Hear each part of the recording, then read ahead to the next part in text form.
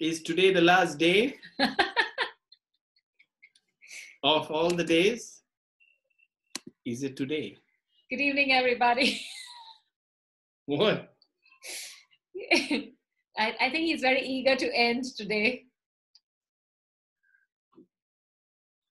I'll go live in the meantime. You can invoke.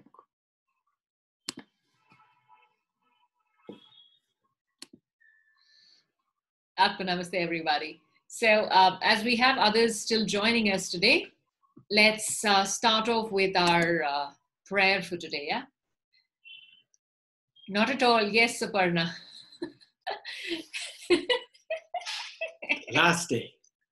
Last day. All right. So let's close our eyes, connect tongue to our palate. Inhale and exhale, relax.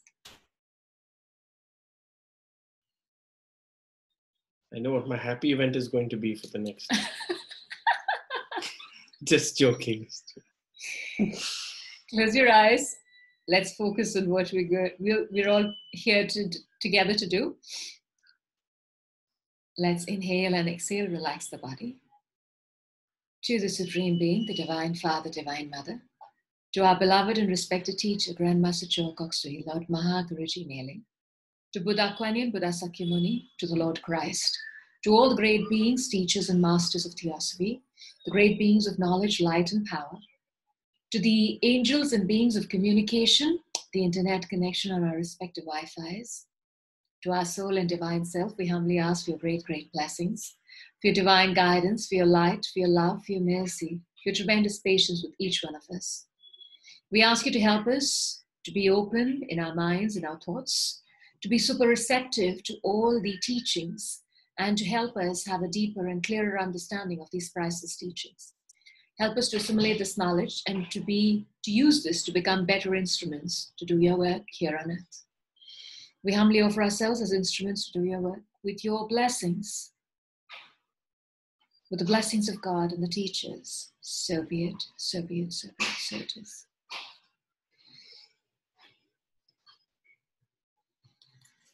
Namaste, everyone.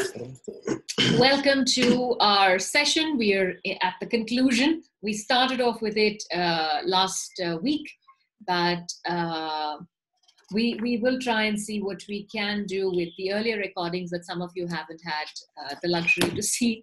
We're still trying to figure out. Can't put it on Google Drive because, I mean, it's 41 recordings of to download it first off Vimeo, and I'm not going to do that. So what you could do is you can, like I said last time, or rather we said last time, we don't have a problem if you want to download it for your personal things, yeah? For your personal understanding and study, not to kind of show to everyone. I don't want you and other people to get into trouble. Don't take my references out of context, because my references can be very, what's the word? Correct. How do you download? I'm not too sure, Rafka. You have sneaky ways of downloading. Come on, you have to think about it. Okay, so I'm not too sure. Maybe you can ask some of your friends. I have no idea. There's a tool called, okay, anyway, it's live. Okay, so let's go on. Yes, so we're here at the conclusion. This is where we will continue from. The chapter is called Conclusion. Yeah, the chapter is called Conclusion. So we are in the second part of the conclusion. We started off last week.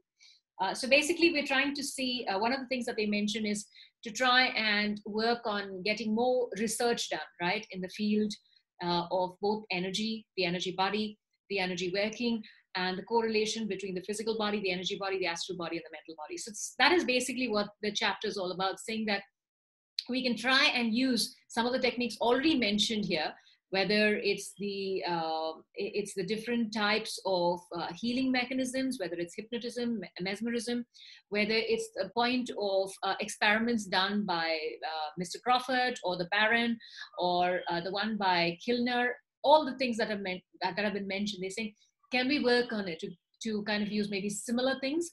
And they're hoping that in the future, maybe not yet, we are still 100 years hence, we are not really that advanced, but they're hoping that medicine would start using it and it becomes very common. And also they talk about the healing mechanism, that energy healing will be the in thing. And just like we treat the physical body today as being so important with health, they say that by the time energy healing comes into play, people will start to recognize that the energy body is as important, and then a lot more focus. You've gone all the way to the end of this page, the healing part. You skipped the whole scene. I'm not going to read. I'm just telling them what it is about. Okay. Right? And so it's going to tell you that this modality of healing will make the energy body very, very important in due course. Right? So hopefully that's where we're all heading. And just like we give importance to various things with basically the physical quality, the product, what goes in. The next thing is with anything that you want, whether it's healthy food, whether it's diet food, you want to also look at the prana quality, right? So that's basically where the energy is going to come into prominence in this chapter, and where they are asking us to go. Yeah. So let's go. So a number of methods of conducting such research is open for us. So this is basically what they're talking about, like I mentioned earlier. First, we have methods of direct clairvoyance. This is the one that makes it easiest to see the so-called energy body, the etheric double, the bioplasmic body. However, not everybody has this capability. But if that ability is there, and remember, they also say there's gradations of clairvoyance. And I think Amit has mentioned this several times with reference to the people that he's met, to the kind of clairvoyance that one has. For me, it's literally like a baby who starts to see, who starts to understand. As it starts to see, as it starts to grasp information, it can go deeper and deeper. And today, you and I can understand many more things on a deeper level, including the physical body, and today also the energy body. Okay, so let's go on. So there are direct clairvoyance observation at different levels, it being probable in the view of the rapid development of certain sections of the human race. So they say that certain parts of the human race would probably have this faculty. But remember, they also mentioned that this faculty can be stimulated by Dr. Kilner's, remember that screen and other things that he had? So we're going to talk about that. So basically they're saying that the larger number of persons will find themselves in the not so distant future in possession of this etheric faculty, right? Now we are about, 50 of us here. I'm not sure how many of us are actually clairvoyant. So maybe it's still not that future. Hopefully that future is still coming closer at hand than further away. In addition to the etheric faculty. So this is one. So one is definitely using clairvoyance faculty to kind of counter and understand what is happening with the energy body. The second one is actually the different means given to us by the different people who've done all the experiments, right? So they start off normally unfolded in the ordinary course of evolution. So we start off with Dr. Kilner's, where he basically uses the screens. Remember the screens that he used? So they're saying you could use that. Such things can be employed and possibly by other physical means yet to be devised or discovered. So at that point, it was only the screen, but we know, of course, today we have beyond that, beyond the screens that he used, it's come to a different level of photography as well. So both, they also say maybe we can also use mesmerism and hypnotism, yes, with adequate safeguards, be employed to make available latent etheric faculties. So for those who cannot see, for those who cannot really sense this, they're saying maybe you could use this, but of course with a lot of guidance and taking proper measures so that it doesn't cause a problem. The use of photography may in future become very extensive and important, right? We're talking about something like trillion photography and other forms. And then they talk about the salts used in the photographic plate being sensitive to maybe wavelengths and a degree of light beyond the reach of the normal eye.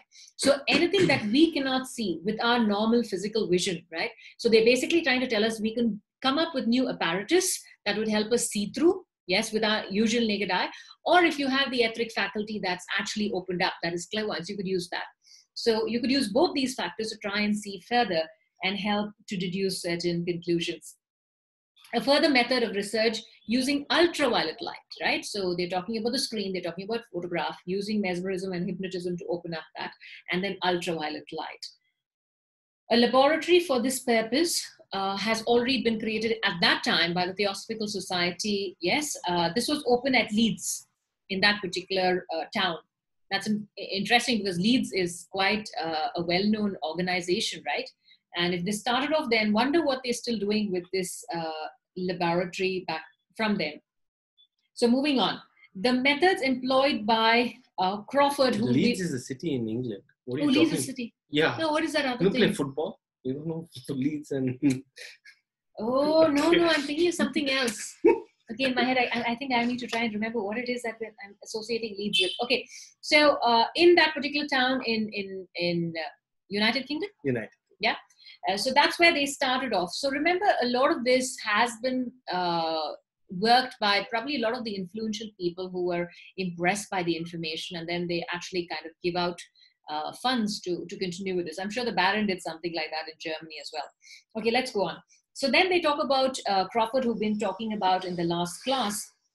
So they said maybe we can also pursue with other workers, and addition thus be made to the exceedingly valuable results obtained by the investigations that he's gone into, right? However, they talk about the Baron's experiments, right?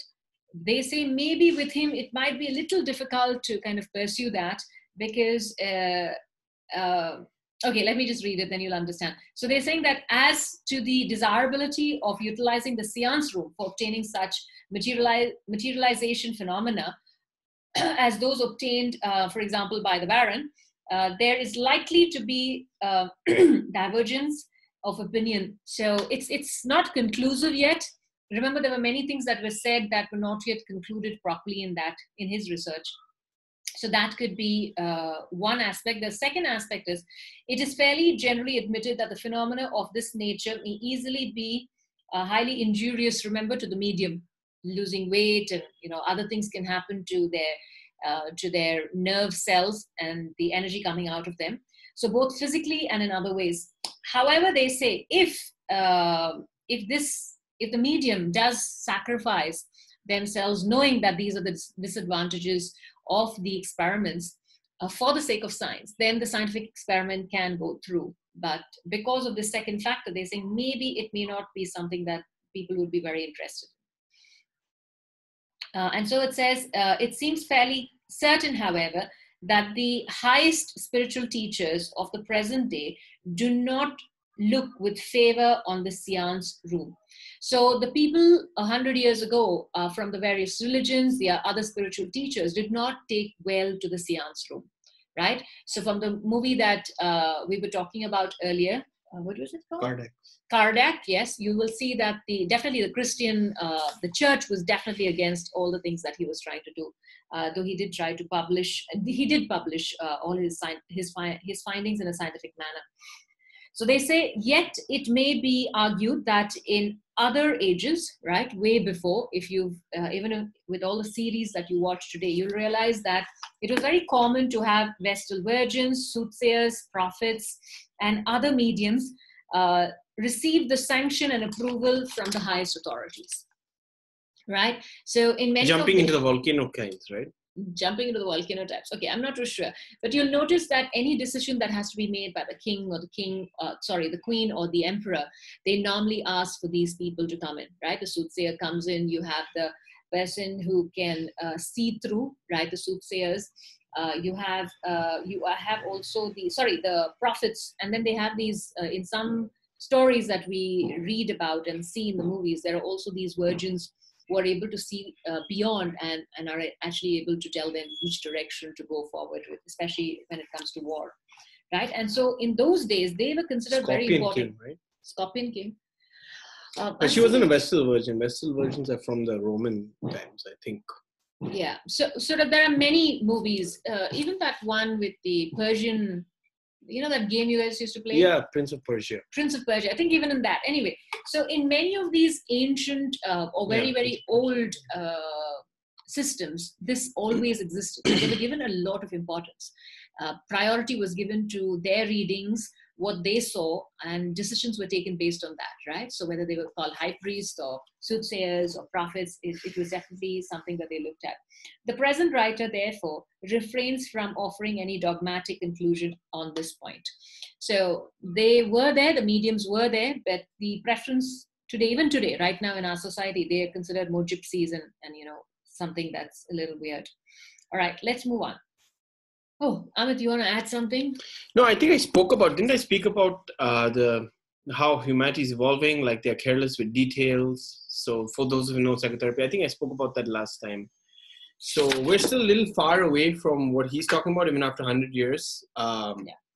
Method of direct clairvoyant observation and discernment is being probable. It's still far. People are not, even with their eyes, most people can't see properly. Unfortunately, even today. They're careless with details. Oracle, correct. Yeah, Oracle. So, they're a little bit careless with details, careless with a few things. You notice that, I think we spoke about this, so we can just skip that. And with regards to the virgins and soothsayers, so what he's trying to do is just not, he's trying not to cause a conflict, but it's very clear that he's against, because there are different ways through which investigation into the etheric double can be done. One way is clairvoyance. Yeah, and using different versions, mechanical clairvoyance, where you use the plates, and then etheric clairvoyance, where you energetic changes, and then was there one more? And then light, using other ways.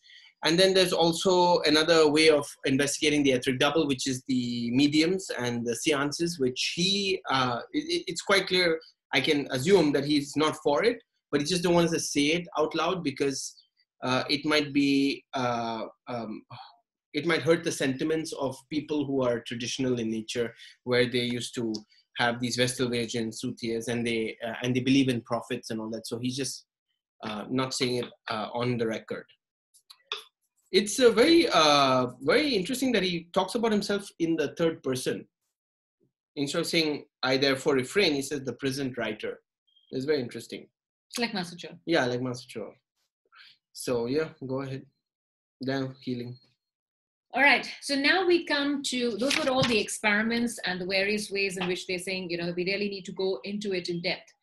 Now, the second part is with reference to healing. That's where you and I, especially from what I can see, most of us are pranic healers, if not arhatic yogis. So the mode of healing, the ability to try and bring about a change in someone's physical health and psychological health is something that is super amazing. Right now, when we did this whole book, we're almost at the end, we realized, my God, if Master had given us the anatomy of etheric double, I think none of us would have done the basic class. Imagine trying to understand. Okay, form the solar, and then there's a prana that atom. comes. Yes, and then it divides like this, and then it goes to the various organs. Right? I know we've got take half an atom for yourself, and half an atom you give to the patient. And then you give certain amount only to this particular chakra or energy center. Right? So if there was that anatomy, I think the class would have been really complex. But he's taken this. But impressive. Yeah, it would have been impressive. It's impressive even now when we're looking at it. I mean, but there are no techniques given, right? But beyond that, for me, he's made it so simple that he gives us something that we can relate to. So though he's talking about the etheric body, though he's talking about etheric healing or energy healing, he only brings it back to the physical body that we know of, right? The physical eyes, and even the placement of the chakras is with reference to the physical body that we are so familiar with. And that's what I like about Master Cho. He simplified it to such an extent. He makes it easy for us, no matter where you're from, which country, which language you speak, whether you're from rural parts or, provinces or whatever it is. It didn't matter, because the simplicity with which he's able to give this to us. Of course, he went through a lot of trials in that. So if you read Master Cho's autobiography, not autobiography, it's going to be autobiography of Master Cho. It is. It is something like that. The origins of modern pranic healing and arhatic yoga. You'll notice that, I'm not sure if it's completely explained there, but he actually wrote the first draft of Ancient Science and Art of Pranic Healing and gave it to one of the persons who was with him. And he asked this gentleman to read it. And he says, I have no idea what you've written, right? So even his initial drafts were quite complex, because he realized he knew how to heal by then, right? He understood, because of all his observations, all the experiments, all the people he worked with, he was able to heal.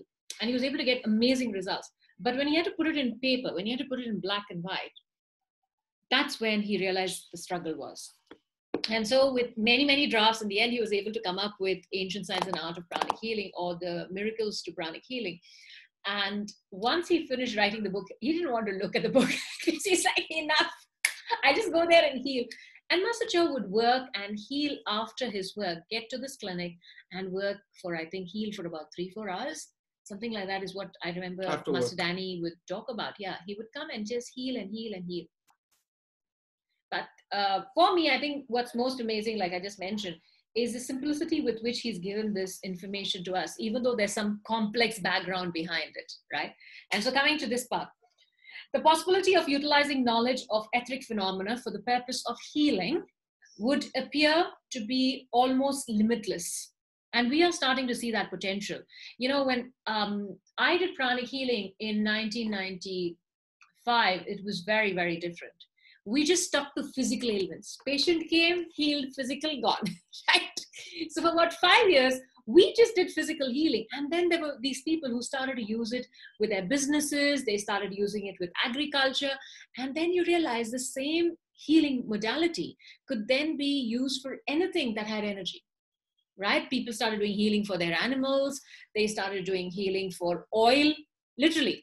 So the fuel that you put into your vehicle, diesel or petrol or whatever, they would actually clean it. And they realized the arrangement of the atoms, right, of that started to change. And the person was able to get more miles or kilometers out of the same amount of fuel. Now, honestly, I tried it way, way back. I have never tried it after that. But, you know, people started to use this. And for me, I realized, wow, you know, we limited ourselves at that point, at least initially when I started, only to healing the physical body. There was nothing else. And of course, pranic psychotherapy, but only via the physical body. There was nothing else that we really worked on. And then they started to apply this on others. And today, of course, we have a wide variety of things. Yes, including body sculpting, pranic facial was something that we never even thought of. At least it didn't cross my mind in those days. Yes. So healing completely took on a different. Now, is it limitless? Yes. I remember even at the point when we were doing it at that time of the mid-90s, there was this doctor who was doing some experiments. And I remember he took tablets, right? And they took the pictures of the tablets. And these were, I'm not sure if this is the same tablets, but there were tablets that were given to little kids from I think it was a Apollo hospital or one of those hospitals where we had little kids who came in for chemotherapy. And their medicine was actually cleansed and energized. And then they took the photograph of the same medicine clairvoyantly, right? So that's basically using Krillin photography. And they realized there's a huge change in the tablets. And the kids who took that later on, their symptoms of loss of hair, loss of appetite, started to, and even loss of hair actually reduced. So they did that experiment at that point, and they noticed at that point when they applied energy on medicine, there was already a change. Yes, and so there could be a wide range in which this could be used, including what's the doctor from the one who came for the convention? Hughes. I forgot his name. Anyway. The guy from the Southern California. Yeah, with the cancer cells. So the effect of pranic healing. Joey Jones. Joey Jones, sorry. Dr. Joey Jones on cancer cells. What was the difference there? We had a doctor he did the same in the convention. American convention. American convention. And also the all in, not, what is it called? World convention. Yes, World Pranic Healers Convention. Pan American and World, both he came. Okay, and then there was another person who was a doctor who actually does surgery, right? Bone surgery. And he talks about how he opened up the entire leg, which he normally has to for his surgery. And he realized when he had a team of people doing pranic healing on that leg, the amount of blood that would actually ooze and come onto they usually keep a towel under the leg of the patient, started to reduce considerably. And he actually showed We're not explaining it properly. Frankly, we don't understand a lot of it because they use technical terms. He didn't open up the leg. He used the proper terms, but we're not. No, I'm just talking about surgery. Just giving you general sense of surgery, so opening up the leg. It really helped, and also recovery time. Yeah. The bleeding. So in short, the bleeding was reduced. Much less than what was normally expected, and the recovery time was also hastened. And yeah, correct. Yeah, and they actually showed us the towel. You know, the normal patients when they do it, and this patient with it was a big difference. So my point is basically giving you these very short, brief examples is to try to tell you that this energy can really work. Like they're saying, it's limitless. We really haven't tried it properly everywhere. I know of Master Faith, who actually does healing for one of her students who runs a pharmaceutical company. And that lady is so impressed by the effect of the medication that goes out of her company that she says, it has to be done for all batches of medication that is produced in her pharmaceutical company. Right? So there can be a wide range. I remember there was this one person who says, can you do it for beauty products? Yes.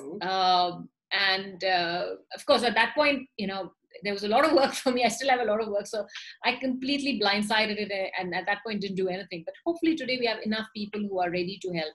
Yes, I think we have a thoracic surgeon, cancer surgeon, who wanted help because he realized the effects of pranic healing here in Bangalore, and he says, if you can, we can give you a room, you can do healing for all our patients. But he had way too many patients at that time. Maybe we didn't have enough. Too many people with cancer. So, sorry.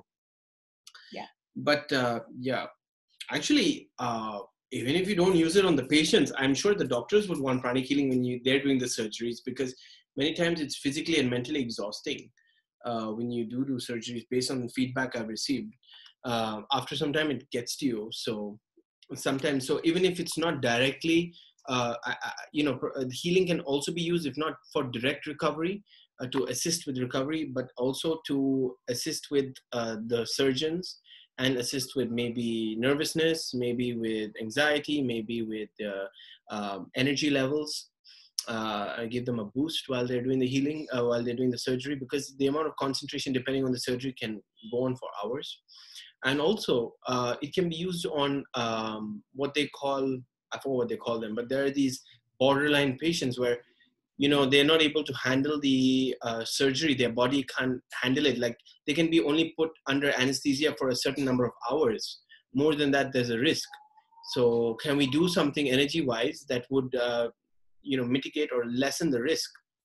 Of course, there's no way to validate, but at least something is better than nothing. It's complementary. So we can make the physical body, energy body strong. So when they're under anesthesia, the body can, withstand this for a longer time. So the surgery can be completed. So there are many, many, many applications, not just direct, but also indirect applications that can be done, provided there are enough professional healers around to do them. ACPH, CPH. CPH more for those kind of things. Correct. ACPH not so much, but good stepping stone. Go ahead. All right. He's going kalas, yalla kalas. It's okay, Habibis. Let's just wait. Okay, so here goes. So many cases of diseases, physical, emotional, and mental, the employment of vital or magnetic healing, which could also include the present healings that we know, and also mesmerism and hypnotism, would seem to be in line with the general progress of thought in this direction. Yes, so basically using healing. And we know that right now, like we're talking about, it definitely has worked with diseases on the physical, on the emotional, mental level. We already started with that system. In particular, the use of mesmerism to produce anesthesia for surgical or other purposes. Now, remember the point where you could actually work with that, right? Now, they're saying this is in case we don't have the following. That is in case, that is in the place of ether, gas, or chloroform, which is not present to do the proper anesthesia, would appear to possess many recommendations. So basically, that could be one way. I don't think anyone's really using it at this point, not that I know of. Yes, but they're saying that could be one thing, to use mesmerism in case there is no gas or chloroform for the process of surgery. It may also be surmised that the science of osteopathy, in conjunction with the study of the force centers, that is the energy centers or chakras, and the flow of vitality of the human body, should lead to valuable results, right? And so when we do healing with patients who have any kind of musculoskeletal disorder, if we are able to add this on a regular basis, you can really help them. Whether it's an old person, whether it's a young kid who's broken their bones, whether it's a middle-aged person who's got osteoarthritis or rheumatoid arthritis, we can actually help them with these autoimmune diseases as well. And so it continues. It's not an autoimmune disease. What autoimmune? Rheumatoid I know. I thought you were talking about osteopathy. Osteopathy is just like an alternative medicine. Correct. So you notice that with various systems, the respiratory system, the system of the gastrointestinal, the reproductive, all these systems can be further helped if we are we kind of add pranic healing to it or energy healing to it. Yeah. You want to say anything there? Yeah, the question is, why do they use osteopathy? Why do they use muscles and bones? Because in general, as far as I know, you can't do much about the muscles and bones if something goes wrong with them, right? You can't take out the bone and put a new one like you can do for organs. I don't think so. Can you? You can replace the knee and hips. Yeah, now Today. they have plastic. Today you have those days yeah. they don't. But actually, even if you replace the knee and those kind of things, the technology is becoming fairly amazing as far as I've heard of. They only last a certain amount of time.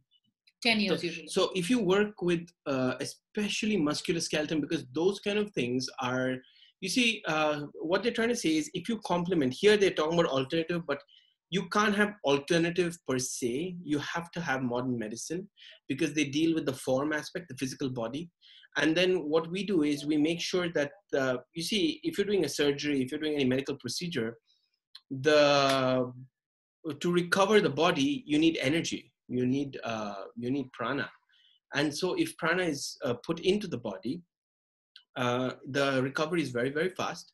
And also, the rate of deterioration is also, it's improved. Like there's it's reduced. So those two combined with medical treatment, with what is the term? Physiotherapy. My God, the person will become really, really healthy. So that's why they probably mentioned bones and muscles, because it's a very common issue as your body goes older. It's wear and tear, right? Most of the time. Most of the time nowadays it's emotional, which is even worse, because even if you get the knee replacement, you're still going to have muscular problem because you not remove the cause.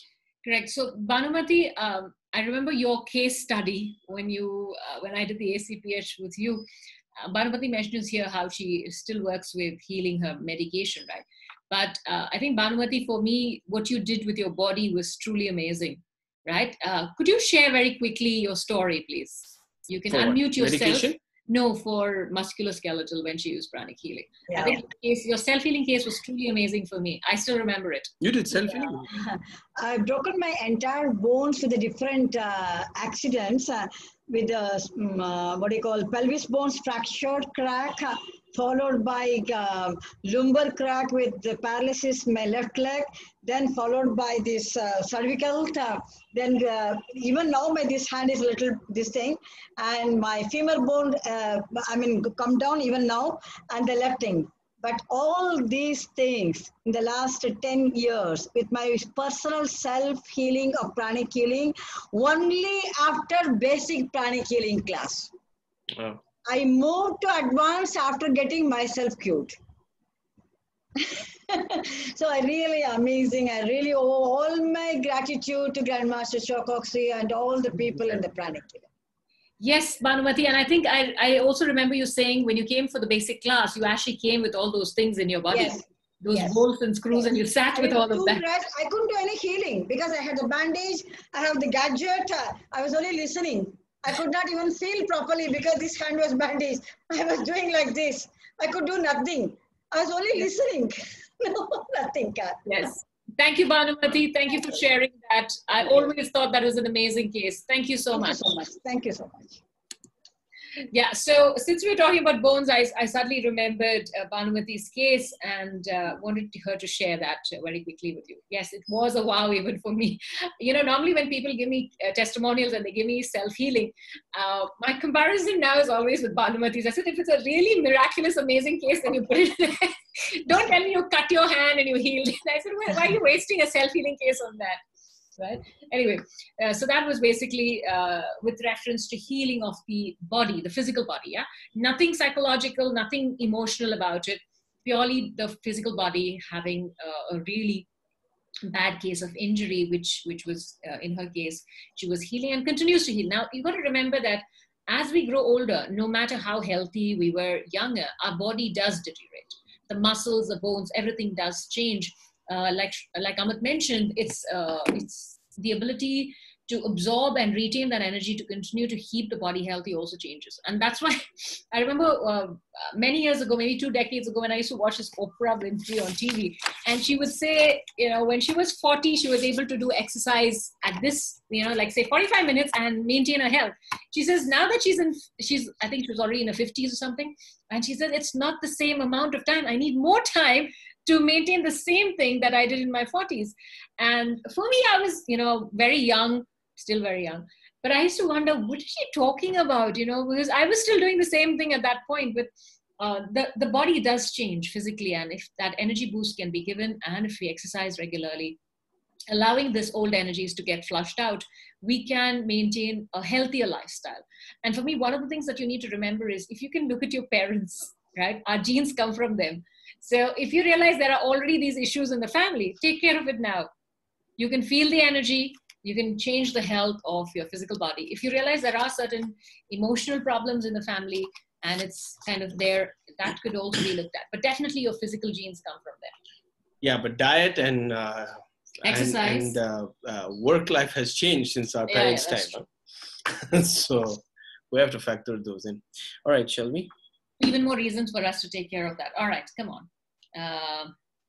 Where was I? Yeah, it will, the remarkable discoveries of Dr. Abrams, yes, will appear to have been accepted, at least partially, by the medical profession, would seem to be capable of conferring almost incalculable benefits on the disease-ridden human race of today.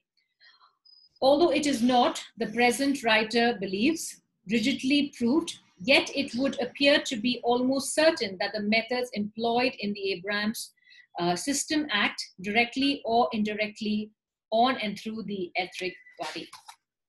Do you remember what was the period? Now, I don't remember what Dr. Abrams actually did, but the point is, again, I think something similar to what we were talking about, right?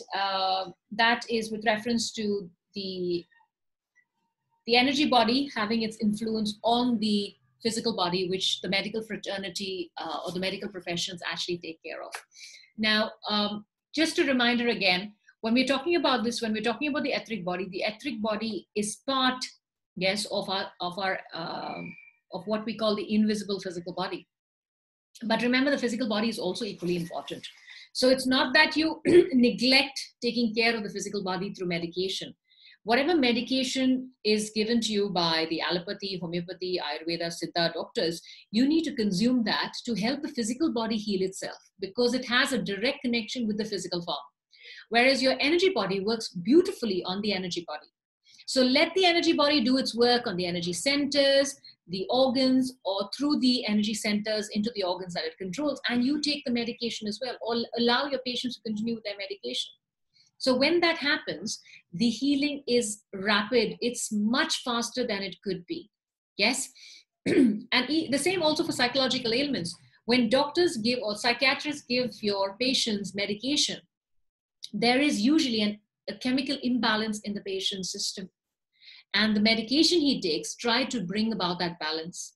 When that balance is sustained, it's easier for you to then heal that patient rather than without it. Yes? So that is very important for me to say at this point. Amit, do you have anything to add? Can I continue? Yeah, continue. Okay. I don't have anything to add. All right. The recent revival of the healing method by the Christian community, I presume this is what they call faith healing, right? Where they gather in huge groups, right? There's a huge congregation of believers who come together, and there is this one or maybe even a few who are on stage, and they do their prayers at an amazing rate for a very, very long time. And you can imagine with so much prayers, there's a lot of divine energy that comes down. And the main the main person who's on stage is the one who receives, and his antakarana or his spiritual cord can become really, really big. And because of that divine channel that he is, that energy that pours down through him, when people who are sick come onto the stage and he touches them, that divine energy, since it has a consciousness of its own, it will go all through the body, healing that patient.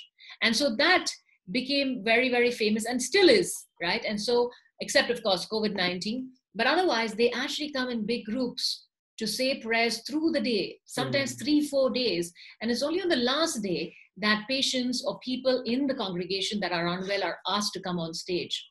And yes, in many cases, there are miraculous healings. Again, they know what to do, but you ask them how it works, they don't know.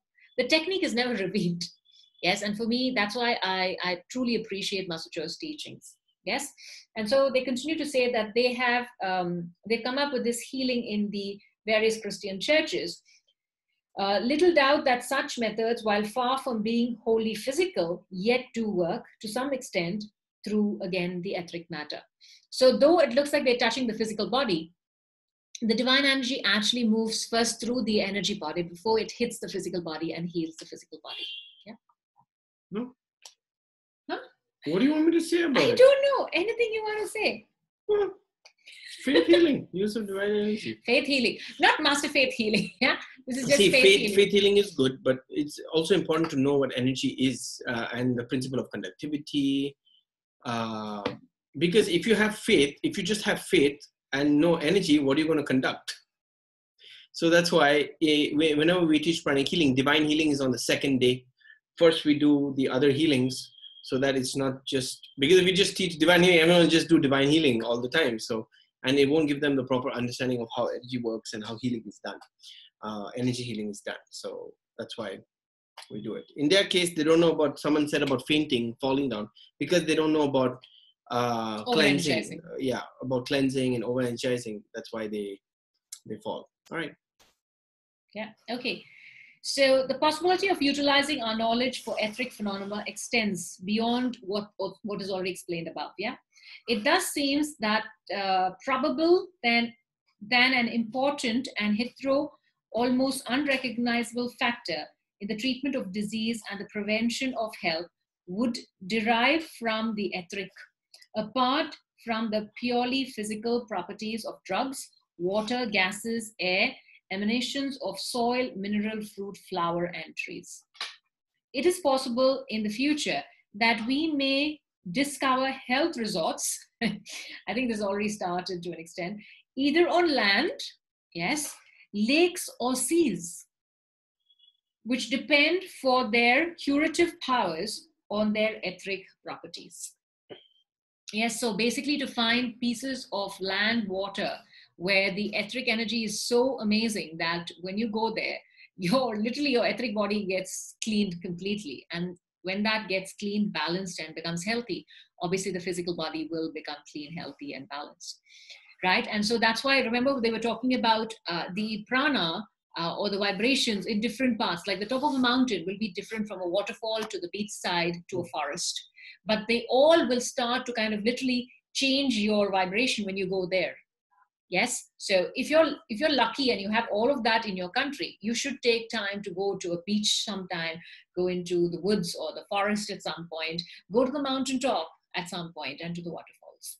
Yes, so when you do this, the energies that are emitted from them are so different that it's like, I remember they mentioned it's like going to the gym and working out muscles that you didn't. Or for example, you're someone who only walks and runs, right? And one day you decide to do yoga and you realize there are muscles you never knew existed and they're so stiff, right? The same thing if you're doing only yoga or probably something else and not Pilates, and suddenly you realize, oh my God, there's another set of muscles that I haven't been using. Yes, and similarly here, these pranas can be further useful in healing you. Anything to add on it? No. Excuse me. So the attention which has recently been devoted to the wider use of sunlight obviously has a close bearing on what we know concerning the emanations of prana from the sun, its diffusion in the atmosphere, and its absorption by living beings, basically solar prana. Right. You know, that's when I think people started off with sunbathing. Because if you look at 100 years ago, there was no sunbathing. Because you can't show any skin like that. Yes, you couldn't show skin. But then with the revelation that the sun and the prana from the sun is so healthy for you, you find people everywhere, except for us, especially here in Southeast Asia, we do not want to go out to the sun and get sunbathed. We don't need to bathe in the sun. We get enough of it throughout the year. So... But sadly, we have the issue with vitamin D deficiency, though we come from the place which is considered... What they're talking about here is still not completely done. It would be nice if it's done. healing by the 5 elements. So you have water, you have earth, you have prana, Fire. you have fire, not burning you, but using fire to cleanse. What's that? Fire, water. Air. Yeah, prana. So pranic energy. So earth, water, fire. And then you have the 5th element, which is Mila Jovovich. Just a joke. It's not Mila Jovovich. It's all right. Prana. Moving on. It may be that further knowledge of etheric and vital phenomena may lead to a profound change of attitude towards use in medicine and dietetics of substances which have passed through or are derived from animal organisms. Yes, and so you find that there is, in cheese, you have things from animals. The cheese itself comes from an animal. You have eggs that some of us have to consume. There are certain things that, gelatin, for example, we'll have to be careful about some of these products because it does come from different animals. But if you know pranic healing, or you know how to use healing of the etheric energy of that particular product that also has maybe parts or things from animals, could then be cleansed and purified so that when you take it, it doesn't cause a problem. The reason being, you've got to remember that you're the human race, right? You're up here, and this is what you call the animal kingdom. So the human race is supposed to be more evolved than the animal kingdom. And so the vibration of the animals in conjunction with who you and I are and our vibrations may not be in sync. Not for all, yeah, but there could be cases that it's not really good for you. But if you have to take it and there's no choice, then you'll have to consume it. And if you have to consume it, what do you do? So I remember I was coming from, I'm not too sure, this is a long time ago, from Egypt, right? And we were landing in Mumbai, and I had to go straight for a meeting. We had an ashram meeting. And at that point, on the flight, it was a night flight, and I went off to sleep. And when I woke up, I realized they'd already served food for everyone, and there was no choice but to eat non-veg at that point. And I realized I had to eat because I had to go straight for this meeting. And after the meeting, only in the evening would I be traveling back to Bangalore, right? So there was going to be a whole day of meeting. Maybe I could get something to eat, but it's going to be a long while.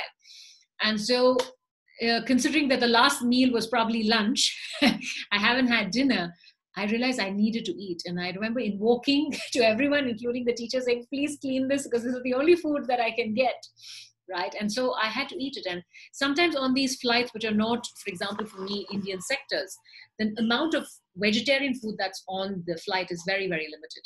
And literally it's a special meal, right? And so since I had missed my chance, I had to eat. And that time, the only thing that I could do is literally clean out the food properly, do other techniques that we also know with our meditation, and then consume it.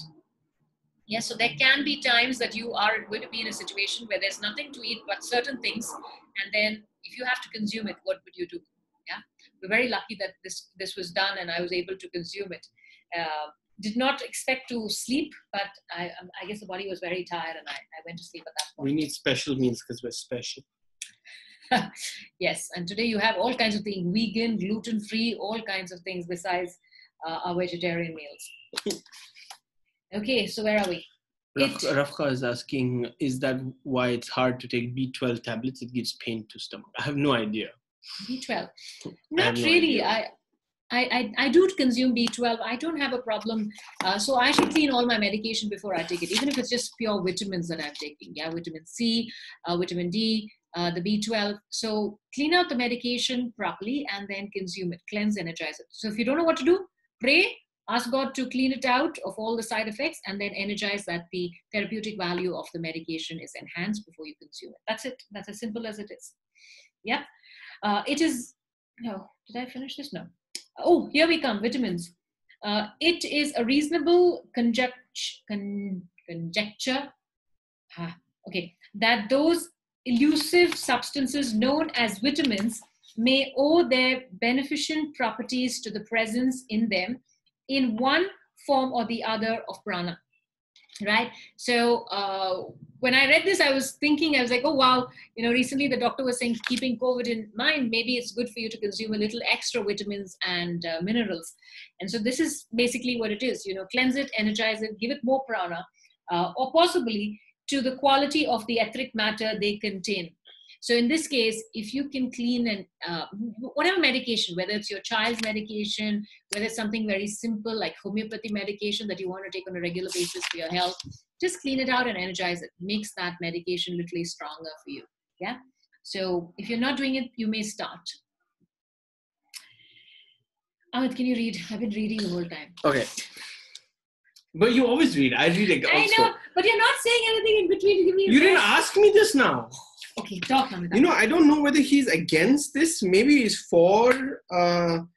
It says it may be that the further knowledge of etheric and vital phenomena may lead to a profound change of attitude towards the use of medicine and dietetics or substance which has passed through or are derived from animal oil. Maybe it's a good thing, he's saying, because it has their energy. You mean that kind of animal thing is required for the body? Yeah, maybe. You don't know. Presuming, maybe not. For no, most that's people, my understanding. Okay. So it's purely the way I think of it. It depends. I mean, it is definitely beneficial to consume certain of those things. They definitely will have more energy. Yeah, for example, there's cod liver oil, right? Now, the cod liver oil obviously comes from the fish, the cod. But... You're talking again. Okay, it's a reasonable conjecture. Okay, vitamins there. Recognition of the fact that the vitality of the body is derived not from food, but direct from the atmosphere may well lead to a radical change in the dietetic treatment of sick persons and also to a much greater use of fasting as a curative agency. Those who are familiar with the literature of fasting will no doubt be aware that several writers in this interesting subject have already deduced from actual observation that the connection between assimilation of food and the acquirement of vital energy is very far from being simple or direct. What? I agree.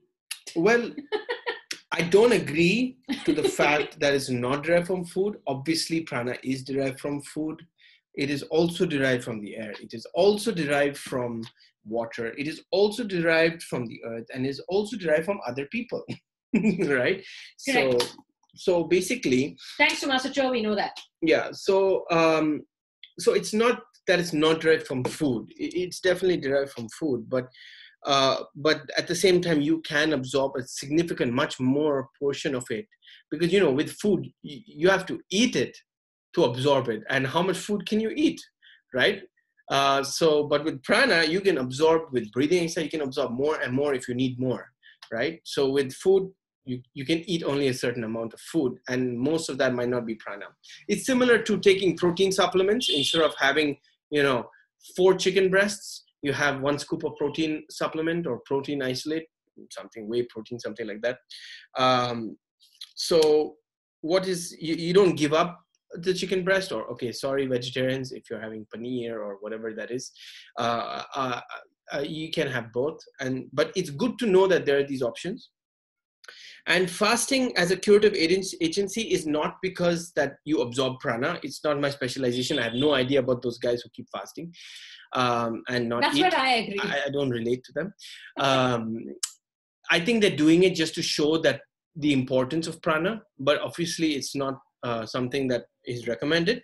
But what fasting does is, if you look at it, there are different reasons why fasting is curative, but one of the main reasons is if you look at it, your bones, your heart, especially your organs like your intestines or intestines, your stomach, your esophagus, your liver, your kidneys, they've all been working non-stop, day after day, month after month, year after year. So the thing with what happens with fasting is you start to give these organs a break, because sometimes we are eating much more and more often than we ever did before.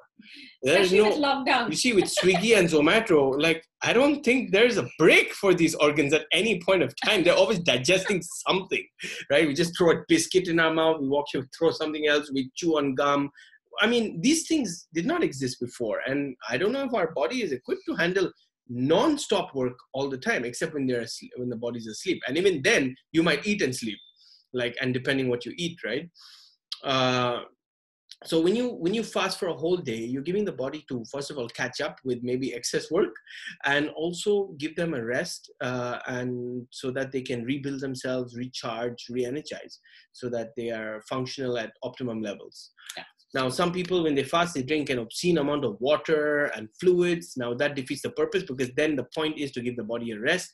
And now you're overworking your kidneys and other organs to process all of this fluids. So it should be just enough, but not, the point of fasting is to give the body a break. That's what Master Cho would recommend. He says, don't overdo it now by drinking, too much.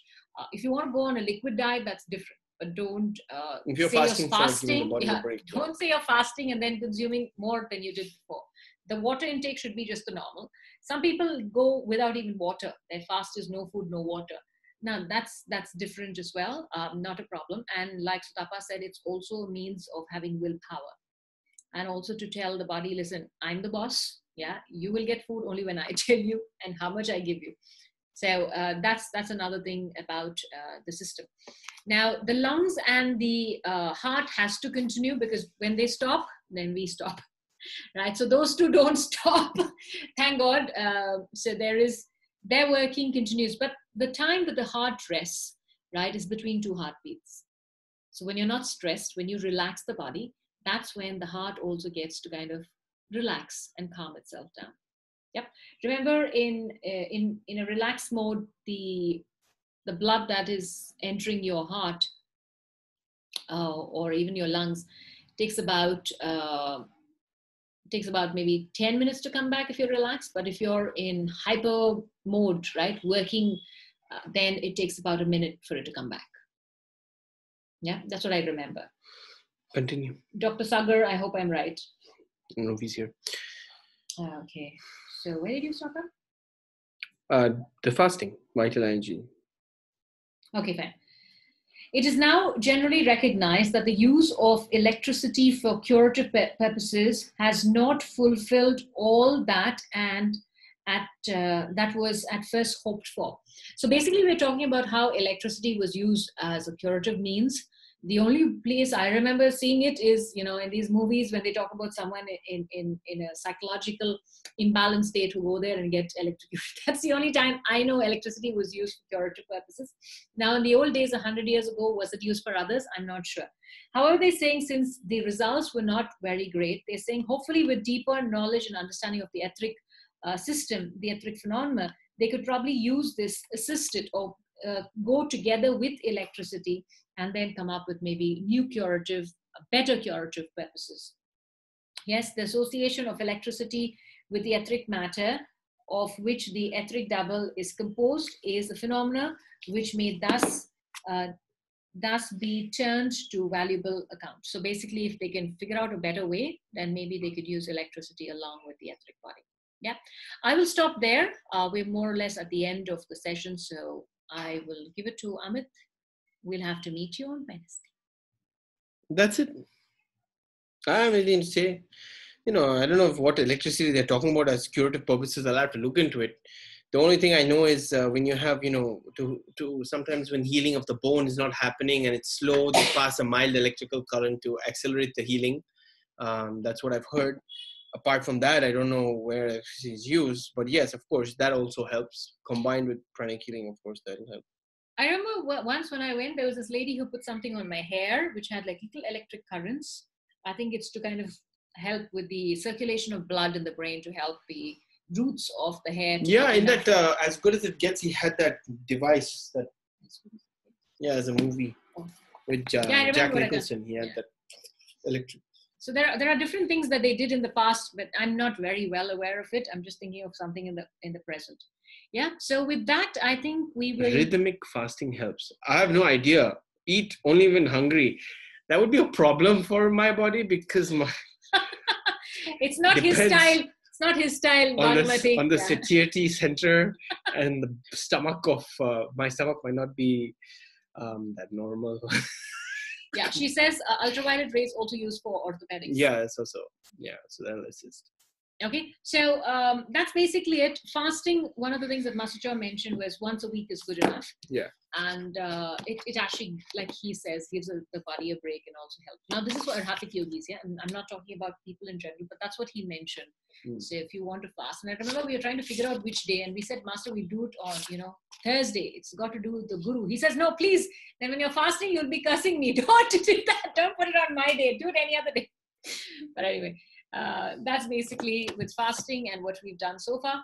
Thank you so much. We'll meet you for the last session on Wednesday. It might be a shorter session, maybe. I'm not too sure. If it's a shorter session, 6:30 to maybe 7:15. So you might have time to be with your family. Yeah. Thank you, everybody. Let's end with a short prayer. To the Supreme Being, the Divine Father, Divine Mother, to our beloved and respected teacher, Grandmaster Chokoks, we love Mahaguruji Mailing, to all the great ones, to all the invisible and spiritual helpers, the great beings of knowledge, light, and power, to the great teachers of education, to the Lord Christ, great beings, masters and teachers of theosophy, to the angels and beings of our communication systems, to our soul and divine self. We thank you all for your great, great blessings, for your tremendous patience with us. Thank you for helping us understand these priceless teachings. Help us to continue to assimilate it and become better instruments to do your will and to make this world a better place. With thanks and in full faith, so be it. Thank you. Atma Namaste, everybody. Thank you for being with us, and see you Wednesday. Third book study. I doubt it. Maybe she can do it. What? Third book study? No. I think I'm going to take a break. This is my second book. And the first one is so small, though. Yeah, it was. But I started with that. So what I'm going to do is with the textbook of Theosophy, one of the things I'm trying to do is, because it's not too big and not too many sessions, I'm going to most probably put it on my Facebook page, Sumi Lazadar, right? SUMILAZARDHAR. Yes, I'm going to place it there. So if you want to, I'm going to figure out how to do that and put it there so you can watch it.